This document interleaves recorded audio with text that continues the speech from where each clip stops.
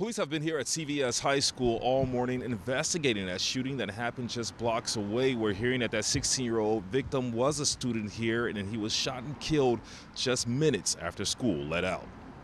That shooting took place just before 4 Monday evening outside of the AM/PM Food Mart that sits near the corner of Euclid and Yates in the Avalon Park neighborhood. Police were outside of that store where it happened. More than 20 police markers were placed where bullet cases were found. The medical examiner's office has identified the victim as 16-year-old Amir McMullen. Police are telling us Amir was in the parking lot of this business when he was shot in the back and leg. He was taken to Comer Children's Hospital where he was pronounced dead.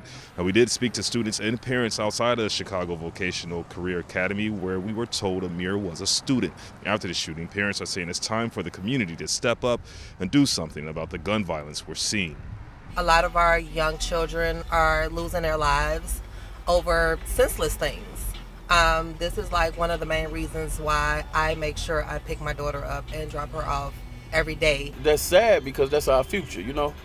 And I mean, no matter how much we try to do as parents and the school try to do, it's something that, you know, the whole community got to come together and figure out. Like they say, you know, it takes a village. And everybody pointing fingers, but something in between is not happening for our kids to get home safe. And as of right now, no one has been placed in custody, but if you have any information that could lead to an arrest, police would like you to contact them immediately. For now, we're here in the Avalon Park neighborhood on the south side. I'm Glenn Marshall, WGN News.